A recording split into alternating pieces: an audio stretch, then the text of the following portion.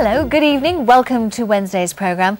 And first tonight, a man from Leicestershire injured in a horse riding accident says he owes his life to the doctor who carried out pioneering spinal surgery on him. Richard Clutterbuck has ridden for 40 years, but last week he was left with a fractured spine after a car crashed into him and his horse.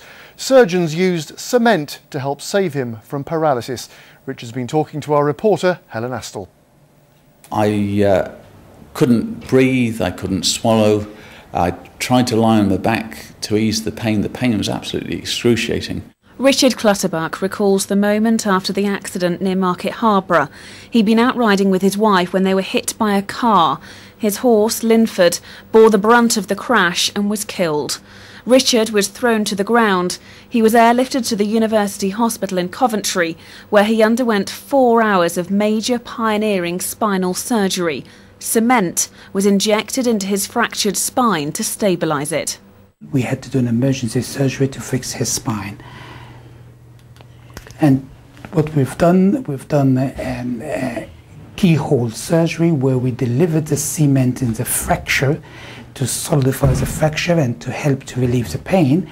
This is one of only 2 hospitals in the country, so they tell me, that could have done this operation. Otherwise, I would have been, I'd have had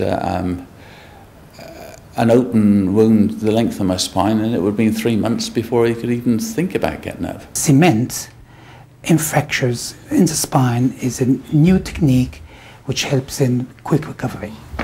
Back at the couple's stables near Market Harborough, Richard's wife Gillian says she's still coming to terms with what's happened. Well, I can't believe it. I mean, I just feel that we're both so lucky, you know.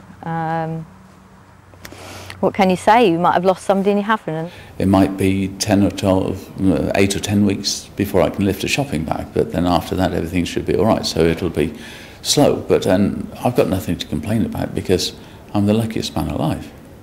Richard is due to leave hospital tomorrow.